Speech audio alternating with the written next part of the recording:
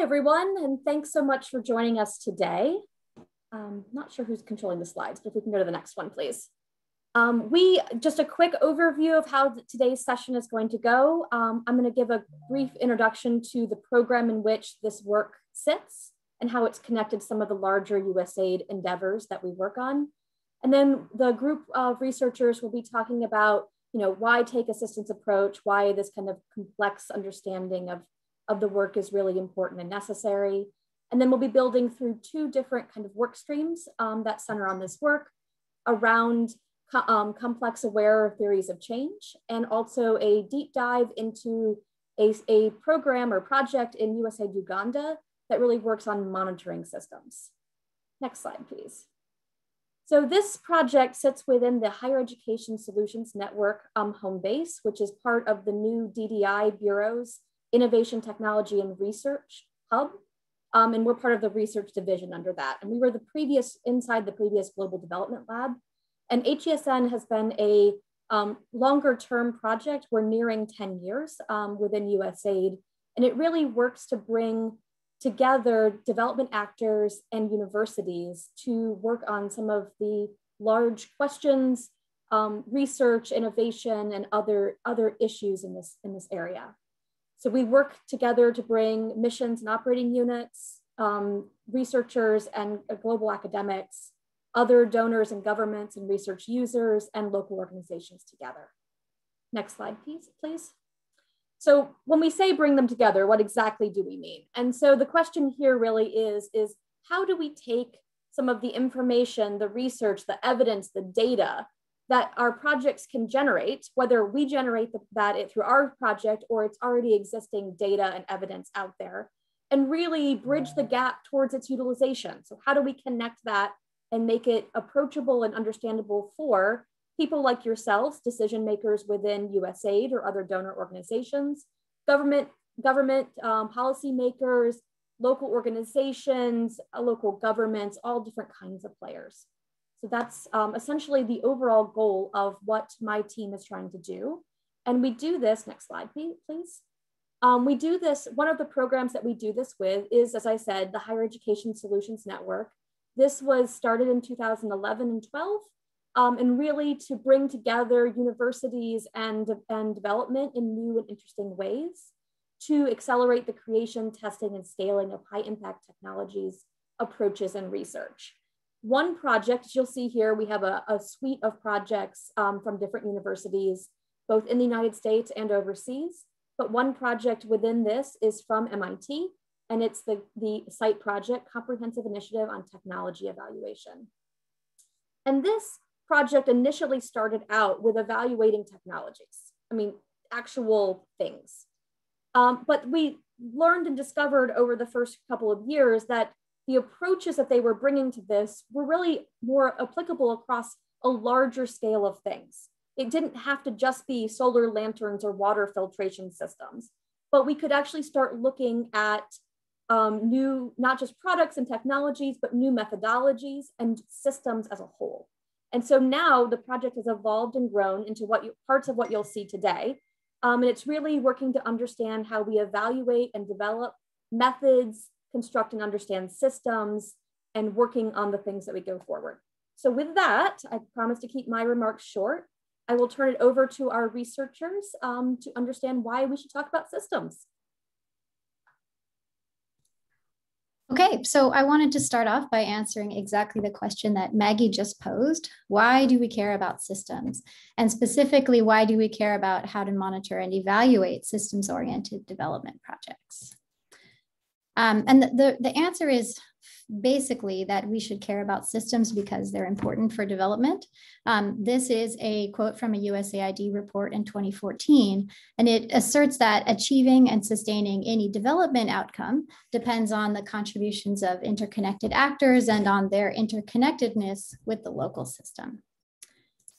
So based on this, a lot of development projects are moving from a focus on more linear cause and effect relationships to understanding the complex dynamic systems like market systems, where there are multiple chains of effects that interact with one another, multiplier effects from the context, feedback loop, and other similar dynamics. And so there's a need to understand how the linear models that sometimes people are used to can be transferred to these more complex dynamic systems like market systems. So a good place to start is, what characterizes a complex system? And from complexity science and other areas, we know a few things about how change happens in complex systems. So change is often nonlinear. It involves feedback loops, for example. And change usually has multiple causes, and those causes interact with one another to create that change.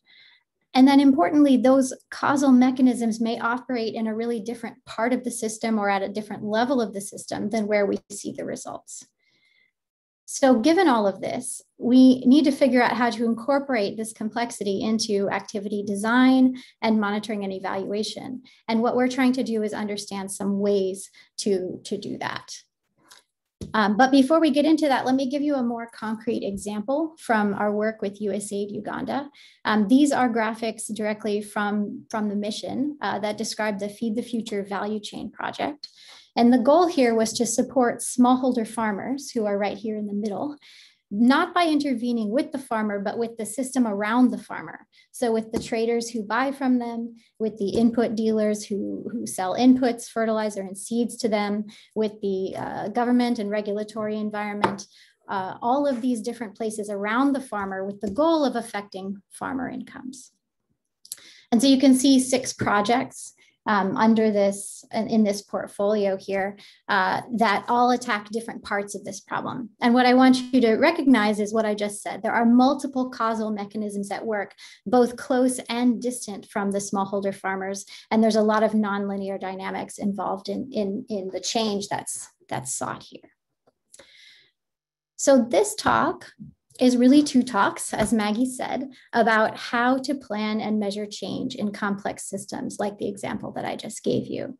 And they span this cycle from designing interventions to monitoring their progress, evaluating their impact, and then adapting them as the system changes.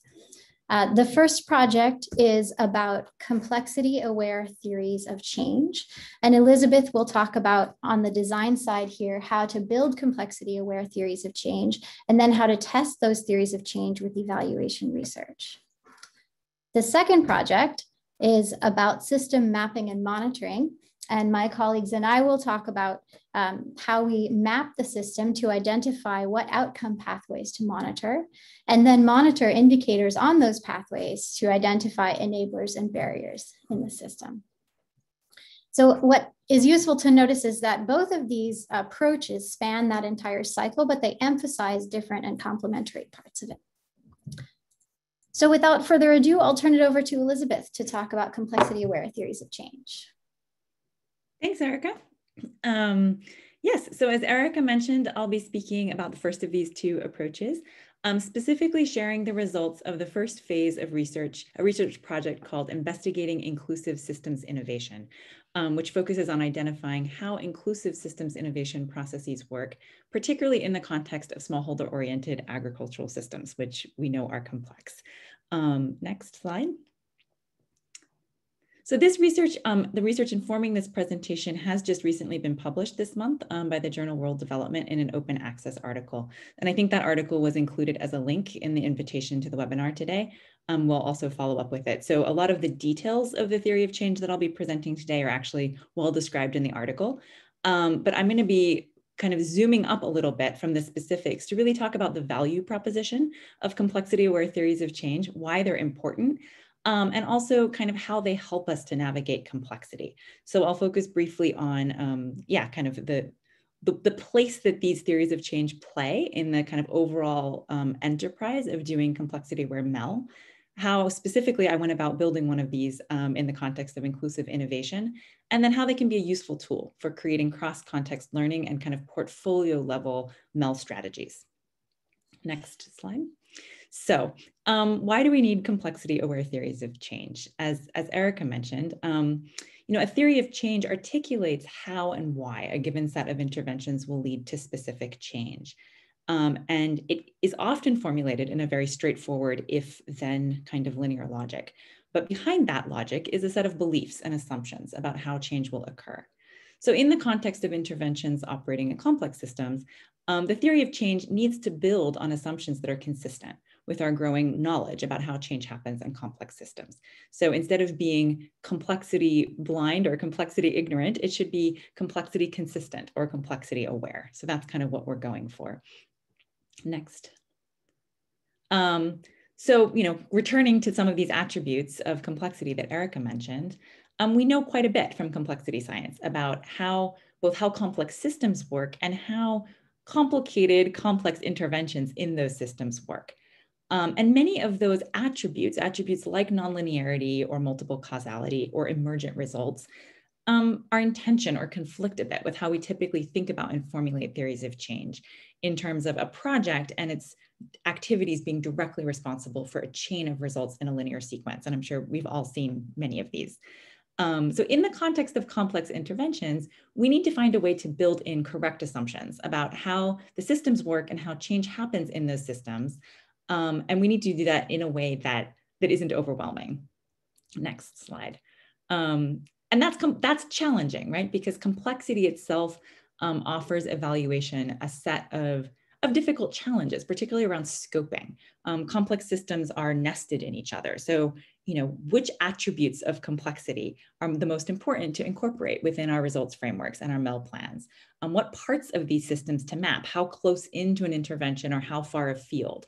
What elements need to be monitored and evaluated? We likely can't monitor and evaluate them all. So how do we scope our complexity-aware MEL so that we aren't kind of awash in a sea of complexity? If any of you are familiar with Ray Pawson, he gives a nice tour of the field of monitoring and evaluation's attempts to kind of deal with complexity. And part of it's a critique, which is that oftentimes initiatives come away crestfallen, having bitten off more than they can chew, right? And that has to do with kind of not knowing where to look in this complex world. Next slide. So that is really where complexity-aware theories of change can offer value, because the theory of change can really serve as a scoping and focusing mechanism. And how I did that in the study is I picked up on Ray Pawson's critique and I followed his approach in using realist theory and realist evaluation approaches as a starting point. So realist evaluation, for those of you who are familiar with it, starts from a kind of long tradition of philosophy of science in terms of looking at how change actually happens. And it starts with several kind of core assertions, one of which is that results happen through causal mechanisms. So interventions don't directly cause results, they trigger causal mechanisms at different levels, ranging from individual reasoning and decision-making up through kind of higher level processes. And the interaction between an intervention, its context, and the mechanisms it triggers are really what lead to visible, measurable outcomes. Another kind of core proposition is that even complex interventions do have a characteristic way of working, a kind of modus operandi that can be investigated through evaluation research. And that over time and across studies, evaluation researchers can create mid-level, what Pawson calls reusable conceptual platforms, which really are theories of change, to enable learning from one evaluation to the next. So each evaluation isn't starting from scratch and kind of awash in a sea of complexity. Next slide. So that's precisely what I did in this research study. I looked at the existing evidence around inclusive innovation processes and how these processes work. So multi-stakeholder processes taking place over 5 to 10 years, aiming to create inclusive local systems innovation in agricultural systems. And click, Erica, thank you. I focused on really the first piece of this three-piece arc that realist evaluators recommend, which is first, build an initial program theory based on the existing evidence, based on an evidence synthesis, prior program reviews, theory, use that to create an initial focusing mechanism that tells you where to look in a complex intervention. Then go test it. through midterm evaluations, end-term evaluations, or ex post research on programs implemented by others to test the components of the theory, so what's in the boxes, but also the causal relationships and the key assumptions underlining the theory. And then use that empirical testing to come back in the third step and refine the program theory so that it becomes a better, more accurate, reusable conceptual platform for future use. In the case of inclusive innovation programs, which is what I was focused on researching, that initial program theory wasn't really there. So that's where I focused this first phase of the research. Next step. And what I specifically did was I surveyed the existing literature, identifying a kind of suite of examples of inclusive innovation projects that all had certain core attributes. They were all trying to do the same thing and kind of had a similar intervention approach, but they were scattered across the world. So, a case from the east coast of Africa, off Madagascar, a case from the Peruvian Andes, a case from the Philippines, different organizations, different implementation approaches, different details and activities. And what I did is a cross-case synthesis of those three cases, looking, first creating a theory of change for each of them based on the existing research on those cases, and then going up a level to create a mid-level theory that really abstracts across the three cases to understand how inclusive innovation was produced in each of those three cases. And I built that causal model, formulated specifically as a realist-informed mid-level theory of change. Next slide. So the paper presents the theory of change in two formulations, one a bit more abstract than the other. This is the more abstract one.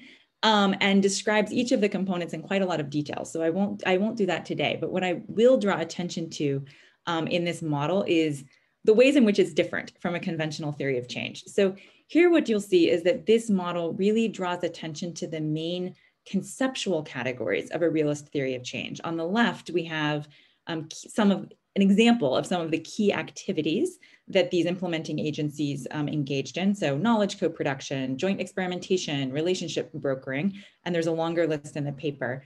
And then below that, there are the elements of the local context that those activities interacted with, including initial results from the activities themselves, which changed aspects of the local context. And what this model illustrates is that the interaction, the feedback loop, the dynamic interaction between activities and the changing local context that resulted from those activities triggered a set of 4 causal mechanisms, which are formulated in the paper at the level of mid-level theory. So social learning, collective cognition, social capital strengthening, and consensus formation. None of those were processes that these inclusive innovation initiatives were directly facilitating themselves. They were the emergent result of interactions between project level activities and changing contextual factors. And the dynamic interaction between those 3 factors, as realists predict, so activities, contextual factors, and causal mechanisms jointly produce the intermediate outcomes that led to inclusive innovation. So if we go to the next version of this model, this is the more detailed version.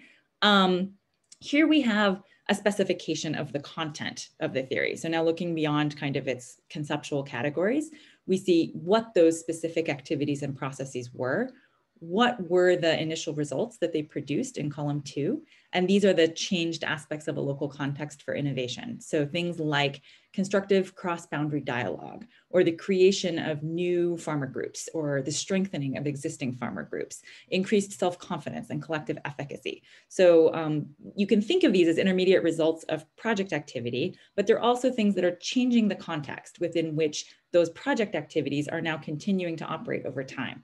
And once again, this is another way of showing how that dynamic interaction triggers these causal mechanisms that are really causally responsible for the production of outcomes.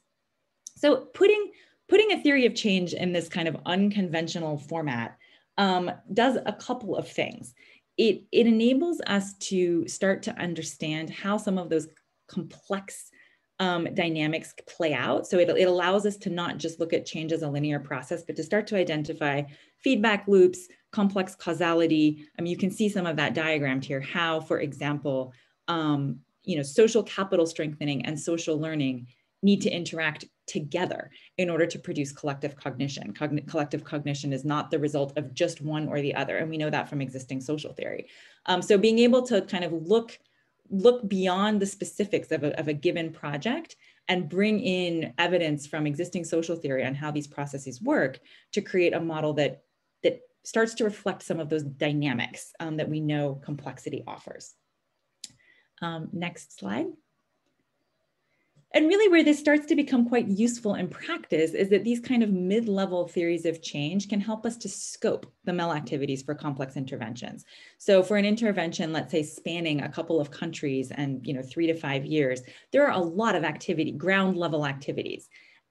Developing a theory of change focused just on the outputs of those ground level activities can be quite massive and quite constraining. Here, what we're able to do is we're able to focus directly on intermediate results, which in that previous model were in column 2, rather than this long list of potentially changing outputs tied to implementation activities. We're also able to identify whether, how, and under what conditions project activities are triggering key causal mechanisms in column 3. And so this mid-level of analysis enables us to be accountable, to see whether or not a project is producing results, but to do so in a way that enables adaptive management so that the specific project activities and their outputs can change as needed in order to produce those intermediate results that are really the linchpins of the causal model, right? What we identify is that, for example, it doesn't really matter if constructive cross-boundary dialogue is happening through scenario co-design or participatory action research. There are many ways of accomplishing that intermediate objective, and a project might need to adapt its strategy to a specific component of the local context. The important question is whatever they're doing in that local context leading to constructive cross-boundary dialogue? Because that's really the thing that needs to happen. So it lifts the gaze kind of one level up. Next. And then finally, kind of at the portfolio level, this can help, this higher gaze can help us align MEL frameworks across context-specific projects.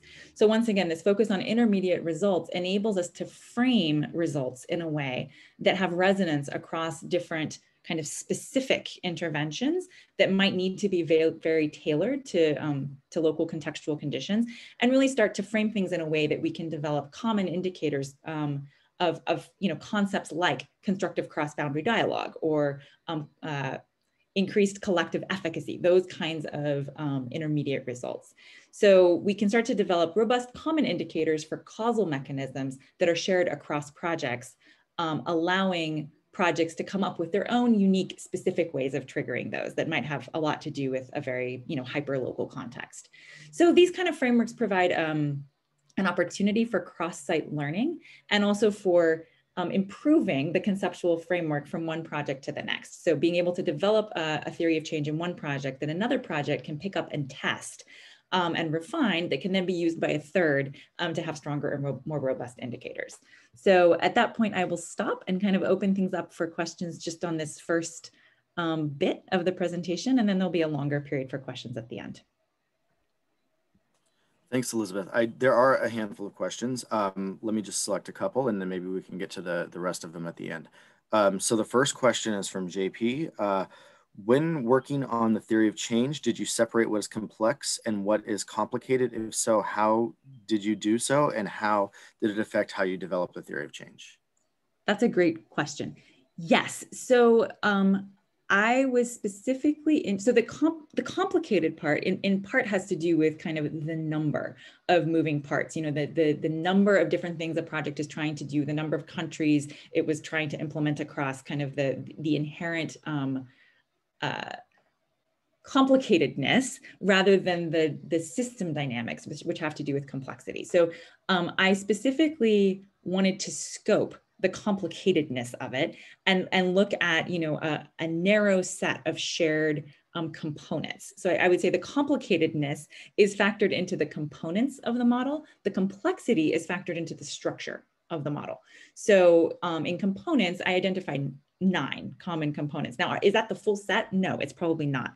But it was 9 activities that were repeating across these different projects that were present in all of them. And I think subsequent research would need to really dig into, can inclusive innovation happen with 8 of those, with 6 of those? How big does that set need to be? that's how I would distinguish the two, is that kind of the ingredients speak to the complicatedness of the intervention, and the structure focused on feedback loops, focused on system dynamics, and focused on the emergence of mechanisms is really where the complexity is reflected. I hope that addresses the question. And we can take one more before we move on to the next section. There's several, but I'm doing them in order of when they were submitted. So was this mid-level theory of change developed as part of the activity design itself, before the award was made, after the award was made? Could you kind of give a little bit of information about the timing and the logistics? Absolutely. Yeah. So something that distinguishes this project from the one that you're about to hear about is that this project that I'm working on is a purely research project. So there isn't the project itself is to conduct research on cases of inclusive systems innovation, and through that empirical research to develop a better understanding of how inclusive systems innovation happens. So this first piece was actually the development of the initial theory of change to scope that case study research. So what I'll be doing in the next year is conducting 3 or 4 ex post empirical research studies of inclusive innovation processes. But now, instead of looking at every aspect of those processes and how they played out over 10 or 15 years, I'm going to be using this theory of change to scope and focus that research. So I'm going to be really looking at specific aspects of the inclusive innovation process and using the empirical research to test the theory. So it was the first year of the research project to develop essentially hypotheses that subsequent case study research can test. What I identified in the existing research is that a lot of the research on inclusive systems innovation is very granular and based on learnings from specific cases in specific places, but there wasn't a lot of that one level up kind of mid-level theory about how these processes happen in general. It was a lot of kind of disparate data from disparate places that didn't really provide strong hypotheses for focusing subsequent research. Great, thanks. There are more questions, but I think we should move on to the next part, and we'll come back and answer them at the end if there's time. Sounds good. So can we move on to Erica and Jared? You're up next. Thanks. Okay, great. So I will talk next about a second buy-in to the same activity, and this is called the Market System Monitoring Activity under the USAID Uganda Feed the Future Value Chain Project. And Jared and I will talk about this today, but there's a much larger team that has worked on this. And I was also glad to see so many familiar names in the participants list from folks who have helped us develop these ideas along the way. So first, I want to revisit the example that we gave in the introduction about what to give a concrete example of a systems development project from Feed the Future Uganda's Value Chain Project. So the idea here is, how do we support economic growth for smallholder farmers in Uganda? And as I said before, that's by intervening in the system around the farmers with input dealers who sell seeds and fertilizer to them, the traders and processors who buy from them, the financing and other systems that support all of this, and the enabling environment that makes it possible. But it's not as simple as I've drawn here. It's a much more complex system than that. These interventions, where they're working with agro dealers or with traders and processors, are pretty distant from the outcome that is being sought around farmer incomes. And so from a monitoring and evaluation perspective, if you just measure the main outcome, farmer income, it could take a really long time to see whether you're actually making a difference. And so the challenge for monitoring, evaluation, and learning is, how do you monitor an intervention like this that could take a long time and follow many nonlinear pathways to get to the change that's being sought? And then how do you assess whether change is happening across this entire very broad system? And so this is the challenge that we were brought in to help think about and implement. So we did that by leveraging techniques from systems engineering, and specifically one approach called system dynamics, which was designed specifically to analyze complex systems like those that we've talked about today. And it focuses on how change results from the structure of the system. So I won't go into the details, but there's several textbooks on these approaches. And we adapted some aspects of these techniques for development applications. So this is an overview of the approach that we've come up with. There are 3 main steps. The first is to map all the causal pathways in the system that lead to the key outcome. So it's kind of like a set of interacting results chains. The second step is to measure indicators along those pathways all over the system to monitor whether change is happening and where. And this can be based on existing data or data that's being collected for this purpose. And then the third step is to interpret that visualization to understand where change is succeeding and where it is stalled. So in other words, where are there barriers that we need to adapt to? And so I'll show you each of these steps with an example from an analysis that we did in Uganda, specifically around agricultural financing. So the first step is to map the system, which is basically asking what enables what. So we want to get all of those causal pathways that influence the key outcome. And in this case, in our example, the key outcome is that farmers take out loans to improve farming practices. And if we work backwards, what enables this? One thing that enables farmers to take out loans is access to those loans. So access comes either from having a bank nearby or from having access to a loan through mobile money. So this is one set of causal pathways, but farmer loans are enabled by a lot more than just access. And you can see all these different colored pathways in the map here. These include things like affordability, supply, information, et cetera. And so this final system map shows all the influences on that key outcome. The second step is to measure the system. And the question we want to ask here is, are the desired changes being achieved? So each element in this map represents something like a behavior by an actor or a condition of the system that might need to change in order to achieve this key outcome. And so this map measures how widely adopted are those changes, or how widely adopted are those behaviors or conditions. So if we take this as an example, this says farmer has access to a mobile phone. And there's a survey that shows that almost 80% of rural Ugandans have access to a mobile phone. So this is colored green to indicate widespread adoption. We can also indicate moderate or more limited adoption. And the advantage of this kind of a visualization, it's simple, and it shows lots of diverse data from different sources, because you're not going to have one source that can measure the entire system. And it shows them on a common scale. So it makes it easier to see where change is succeeding and where it is stalled across this entire system. The third step is now to interpret this measured map. So we can use these colors to notice areas where changes are achieved or conditions are ripe for change. That's where things are yellow and green. And red areas might indicate barriers to change or places where change has not happened or is stuck. So in this case, for this pathway, our map shows that the key outcome is red. Few farmers are taking out loans to improve farming practices. This we would probably know from traditional monitoring and evaluation approaches, but now we can ask, why is this the case? Why aren't farmers taking out loans to improve farming practices?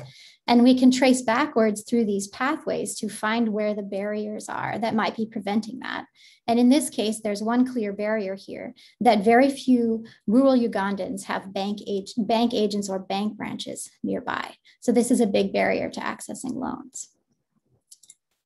One of the big strengths of this method is that you can do the same thing, not just for one pathway at a time, but also to look at the entire system as a whole. So here we've zoomed out to show all the pathways. And if we look at this, which looks a bit of a mess right now, but if you spend time looking at each of the pathways, you'll see that this pathway here, informal financing, is mostly green and yellow, meaning that it's working pretty well. Informal financing is widely available, which means that most farmers do have access to some kind of loan. But the key outcome is still red, they're still not getting it. So we looked at some of these other pathways and we found that this purple demand pathway down here is really the biggest problem. If you look at it, you can see that if you look at it in more detail, you'll see that farmers are not getting loans because they're not choosing to seek a loan. And it's partly due to things like a lack of trust in financial institutions, lack of knowledge about loans, and an unwillingness to take on risks. So zooming back out to the overview of our approach, the key here was to map these nonlinear causal pathways in that first step that influence the key outcome, and then choose key points along those pathways to measure so that we can learn whether change is propagating along those pathways as expected. And by doing this kind of analysis, we learned that, the biggest barrier that's discussed is access, but in fact, farmer demand for loans is at least as important as access. So we were able to gain new knowledge by looking at this sort of holistic view of the system and how it is or is not changing.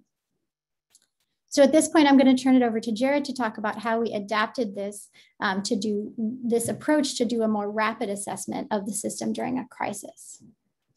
So it's my turn to pick up the pace. It's something we like to do in our humanitarian lab at MIT. In fact, we had been responding in different ways to COVID, and we were excited when the Uganda mission asked us to say, well, can we use this complex map to help understand the complexity of a virus impacting agricultural markets? So we leaned in and developed a set of steps that are not complicated, but that build on that complex mapping to add shocks that come from the virus to the system map, and then add knowledge from different sources, open source data, news articles, reports, and interviews from key informants, pull it together to analyze, generate conclusions. And the important thing is to iterate, keep doing this over and over again as the crisis evolves.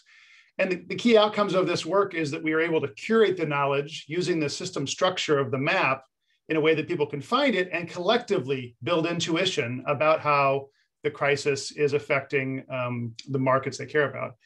And so this also helps the different stakeholders then to assess feasibility and appropriateness of interventions, and also identify what they need to continue monitoring and how long going forward. So on the right, you see the virus, traders on the border, and some data. I'm going to link those really quickly with walking through how it looks in our system map. Next slide, please. So the big map, the big complex map on the left, all the elements we had before are there. The thing we added were the shocks, the red boxes that are filled in, and then the effects. There's a color coding like what Erica mentioned before, but it's not reflecting adoption, rather it's reflecting the likely impact of the virus on the different elements. And then we can do an outline around each of the elements to say how much information we have, so that with a quick visual, you can see what the impact is and where we have data, where we don't have data in this emerging crisis. Next slide, please.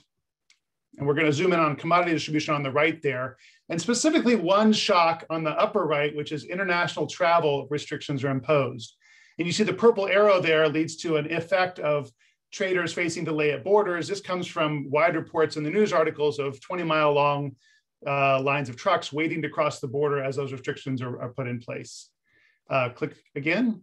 We see another effect of cross-border trade being limited to cargo vehicles. And this came from news articles, but also a report that was on AgriLinks put out by Mercy Corps, talking about how exemptions for cargo were put in place to enable the flow of goods in the formal trade, but the informal trade, small and medium traders using public transportation, for example, were restricted in their ability to cross border for their trading. Next slide. We can see how this then gets put into, we have a mapping software that allows us to put the facts, the links in the upper left. We can count how much data we have to support a particular condition. Click forward again. We can then see how trace it to a key outcome here of collector or trader earning a profit, where we have more data. If you see in the purple box in the bottom, we have more data facts, we have interviews, but that linkage between the particular shock and the outcome is what we're trying to highlight. And the key point is in the middle there, that yellow circle, is that collectors and traders linked to international markets is a mixed bag, formally and informally. And we click to the next slide, we can see that played out in the data. So the top graph, both of the graphs on the right show the 5-year cross-border trade as captured by the Bank of Uganda. The dark blue line captures the 2020 data through July. And the top is the formal trade. You can see that as of May, it had dropped significantly due to the virus, but then it started rebounding quickly. Whereas on the bottom, the informal cross-border trade dropped in April and stayed low. And now we see the data, but we can now have a way of looking at the system, understanding the complexity that leads to that kind of a situation. And we can think about how we can intervene to support the different market actors, especially the women who make up the preponderance of cross-border traders informally. So that's just a quick example of how we could adapt a complex system map in a crisis. I'll go back to Erica. Okay, so just to summarize the pieces we talked about today, this was 4 years of work. There's a lot more to discuss here, but we tried to give you a flavor for what these approaches can do. And I just wanted to bring it back around. We've shown you 2 examples, right? A detailed analysis of monitoring change in agricultural financing in Uganda, and then an adaptation of that approach for monitoring the impact of the COVID crisis on that complex system. And so just briefly, why was this useful for monitoring and evaluating? It helps to determine what to measure, although we didn't talk about that much today. The system map can help you figure out what you need to measure and what you don't in that broad system. It helps to visualize diverse data on multiple parts of a complex system, to find data gaps where more data are needed, and then to assess the system health, both at a detailed level and on this high level across the entire system. And by doing that, it helps projects to adapt, to identify the barriers to and enablers of change, and maybe alternative pathways to get around those barriers. And then also to build capacity to rapidly adapt in a crisis like COVID-19. And generally speaking, it helps to combat linear thinking, get to the details, even though it's complex, engage stakeholders and find where their work intersects, and identify leverage points and opportunities for investment. So I just want to wrap up across both Elizabeth's talk and our talk with a couple of key takeaways across those 2 approaches that we've seen: the complexity-aware theories of change that Elizabeth talked about, and the system mapping and monitoring that Jared and I talked about. So here are a couple of broad takeaways, and I'm sure that that the audience here could come up with more. But the first one is that results frameworks too often focus on what was achieved, but not how it was achieved. So we know if an outcome happens, but not how those causal pathways got us there, or which ones are not working if that outcome didn't happen. So our approaches have both come up with this notion that indicators could be developed not just for the outcomes, but also for the causal pathways that get you there.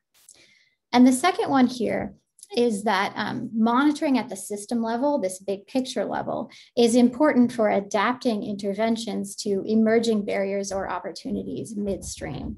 And so it seems like a good idea for projects to plan to monitor intermediate results at the system level across multiple activities or across a portfolio of activities, and maybe using some kind of project level monitoring, evaluation, and learning plan. So these are just a couple of takeaways, and then we want to invite questions and discussion on both of the talks, both Elizabeth's and our talk that we just put together. And I think I speak for the whole team when we say we're very open to feedback. We're really bought into the idea that Maggie mentioned at the beginning of bringing research to bear on problems and learning how to do better research by engaging in practical problems, and also learning how to do practice better by building knowledge from research. So we're really eager to hear what you have to say about this. Thank you. I guess I'll just start going through the questions. The first question that's in front of my is, oh, it's moving. How did you collect the data and what frequency? These seem to be more valuable and useful than standard USAID required indicators. So that was for the second presentation. How did we collect the data and how often? Exactly. That's a good question, and it differs depending on what analysis we're talking about. So we've used this approach to study, I don't know, 6 or 7 different kinds of questions. But in the case of agricultural financing, which I talked about today, we actually didn't collect any of this data. We did this looking back at the last 5 years based on some different kinds of surveys. So we used only publicly available data. We looked at, there were 2 major surveys, national surveys that were done on financing, and then we had a number of different data sources from different pieces. And I think that's one of the strengths of this approach, is that you can learn a lot just by looking at publicly available data. In other cases, we drew on the data that were collected by activities that were intervening in the system. So specific activities in Uganda were collecting their standard M&E data, and we pulled those onto maps and put them onto kind of a common map across multiple activities to see how this works. But one of the key questions that this approach helps to think about is, if you're going out to collect new data, how often do you need to collect it? And it has to do with the frequency of change that's expected in the system. I'll add something quickly here too. Obviously in the COVID situation, we're collecting data in real time and taking it from various sources. So the idea of the map is to help structure lots of information coming in as people are trying to make sense of what's happening. And one other point I'll mention is, like Erica was mentioning, you can target where data collection might be needed. And we did at one point, there was some question about how farmers were engaging markets. So we were able to target some specific data collection to help answer some questions that was useful then across various activities in the portfolio, various different groups that were trying to implement things. So it also helps you collect data that's useful for many different initiatives, different awards that are out there. So. Thanks. The next question is also for Jared and Erica. Which statistical software did you use to create the maps? I think I might have clicked that one to get rid of it. Sorry. I see it at the top. So. Okay, great. I didn't mean to get rid of it. We used, actually the software to create the maps is called Kumu. It's really useful in that you can interactively kind of highlight different parts of the map and see causal factors and create these pathways and look at them by themselves or color them differently. It's been really useful, but it doesn't do any of the analysis automatically, right? You kind of tell it what to do and it helps you to interact with the map. And then to do analysis of data, we just used, standard software like R.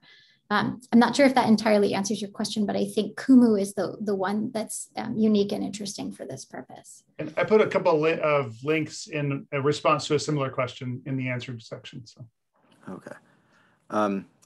This next question is for Elizabeth then. I'll give Jared and Erica a break.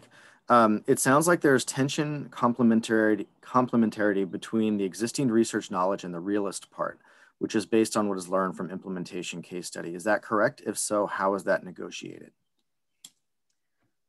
This is a tough question because I'm not 100% sure if I'm understanding it correctly, but I will take a crack based on how I understand it. So the existing research and knowledge in the domain of inclusive systems innovation, if that's what the question is about, definitely was not framed in realist terms.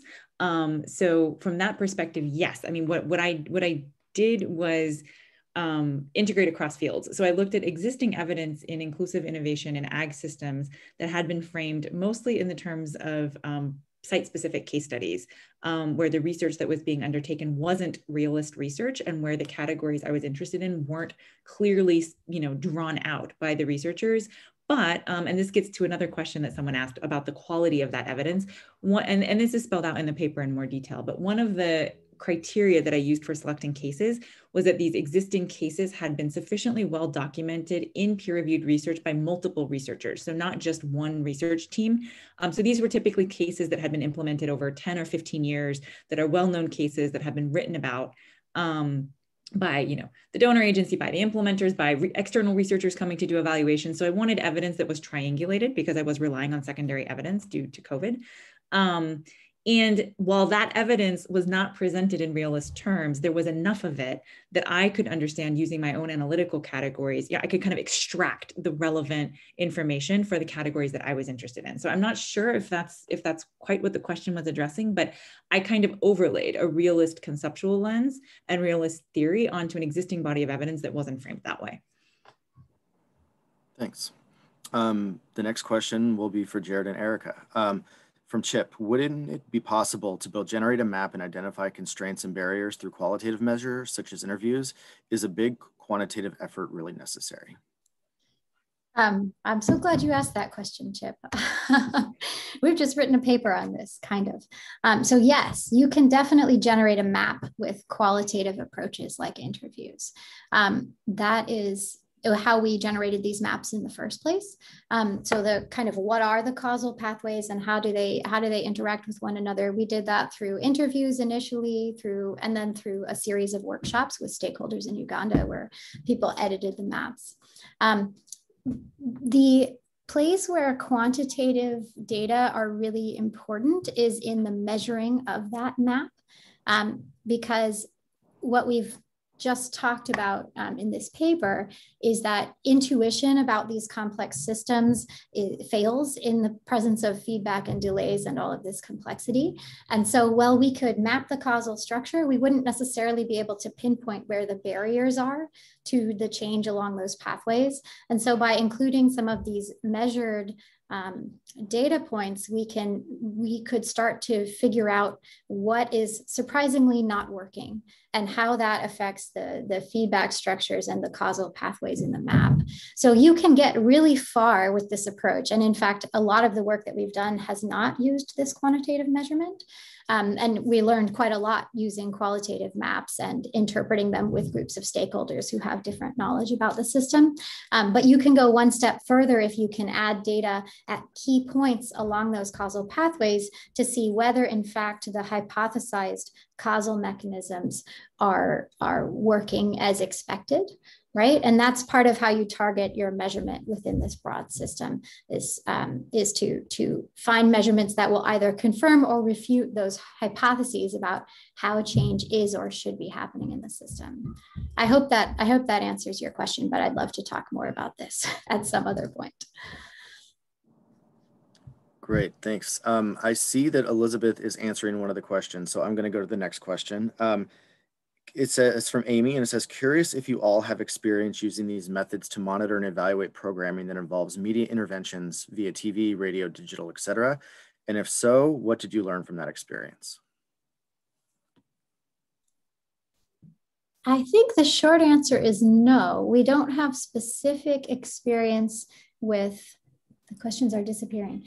We don't have specific experience with those kinds of media, but so I can't give you any sort of detail, but we think that these methods are not that specific to the exact context in which we've used them. So the same kinds of data about that you would normally be looking at for those kinds of interventions to understand their effectiveness can be put onto the map as one or several elements, the circles that we showed, and then put into context of what else is happening in the system to look at how that change is interacting with others. I think Jared might have more to say on that. Yeah, I have something. It's a related project we didn't present today, but we've done some work in the past on, as mentioned at the beginning by Maggie, the technology evaluation, the adoption of different innovative technologies, and how word of mouth and potential radio broadcasting can help increase adoption of new technologies.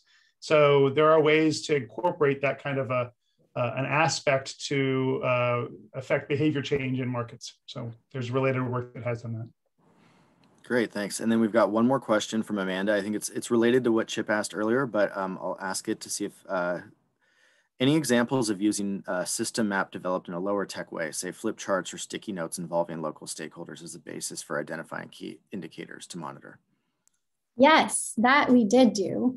I might even have a picture of it in this talk. We used so here is just sort of a picture of this. We did develop the system maps in this sort of semi-low-tech way. So we had drawn them already in a, the first thing we did was diagram things on a whiteboard with markers. And then we put them into on the computer, but then we printed them out and we brought them to a workshop and we used sticky notes, as you can see, and wet erase markers to draw all over the map and ask participants to edit it. And we learned a lot of lessons about what groups of people resonate with and what they don't resonate with. So we learned how to start a map from scratch and how to get people to think back through all the causal pathways. But we also learned that it's a lot faster if you start with something, even if it's not correct, and then you ask people to correct it using sticky notes and crossing things out and adding new things. So I think it would be a lot longer conversation to share all those lessons learned, but we have done it. It has worked. It is complex and it requires a few hours to get started. You can't do it in 10 minutes, but it has been the way that we've done almost all of this work. Including a fancy way to print the maps and then have a layer over the top to draw on it. We have some good tips on that. So. Great. And then the last question before we end is from Lisette.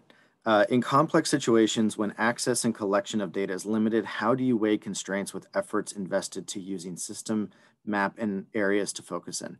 as well as potential biases that we inevitably run into with all these trade-offs? And I will just open that to all three of you because I can take a shot at this. I think there might be an aspect of this question that I'm missing, so I'd be happy to learn more.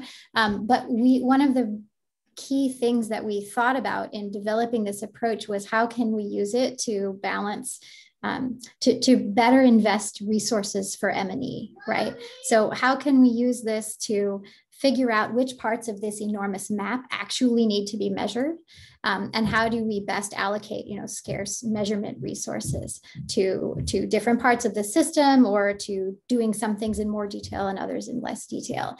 And there's no simple answer to say, well, it's always better to do it one way, but we use the map to say which are the most important places to measure based on how they affect the key outcome and how they interact with other things. So if we are expecting something to happen here, but we see that there's this dangerous barrier over here, we would want to measure something on on that expected pathway, and then something on this potential barrier pathway to make sure that we understand which one is operating more. But we wouldn't necessarily have to measure every single step along each of those, right? And then there's this concept that folks have talked about in systems for a while of sentinel indicators, right? So you place these sort of sentinels around in the different important potential pathways that could be affecting your key outcome, so that you can flag if one of them is turning out differently than you expected. So there's a lot of ways in which the system map it's not the answer, but it facilitates the conversation that gets you to the answer, right? By looking at it and talking to people around it, now you have something to point out and say, we need to monitor here.